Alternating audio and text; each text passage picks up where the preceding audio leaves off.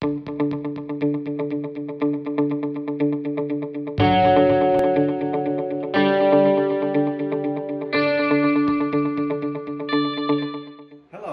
today we are doing a sound level of a WM50 evaporator coil.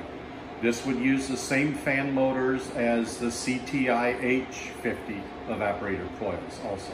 Okay, so we're just going to give you a quick demonstration of what the sound sounds like, since unfortunately there aren't any published details from the factory, considering once you install the unit, whether it be this one, the CTI-H, which would go in the ceiling, or a couple of the other units that use the same motor, once you get them installed into a cellar space, you're going to have other contingencies that are going to change the volume output of the unit. So a decibel rating, while would be really great to have on a piece of paper, is really kind of irrelevant once you consider the installation circumstances. Once you have insulation, is it single or dual pane glass? Is it properly sealed? All of those little things are going to make a difference. So this is the unit running, and as you can hear it a little bit over my talking, but not too much. And we can get right up next to it,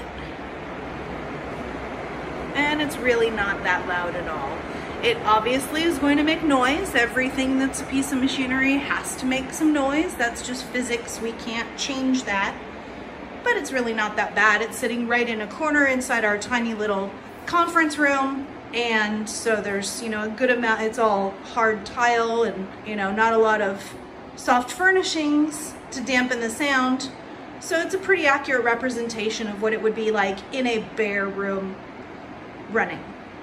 Now, to give you a contrast, Dan's gonna turn on a hairdryer. We're all familiar with what a hairdryer sounds like. They're pretty much standard no matter where you are. And here we go.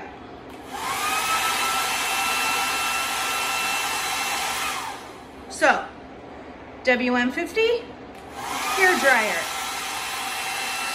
WM50, hairdryer.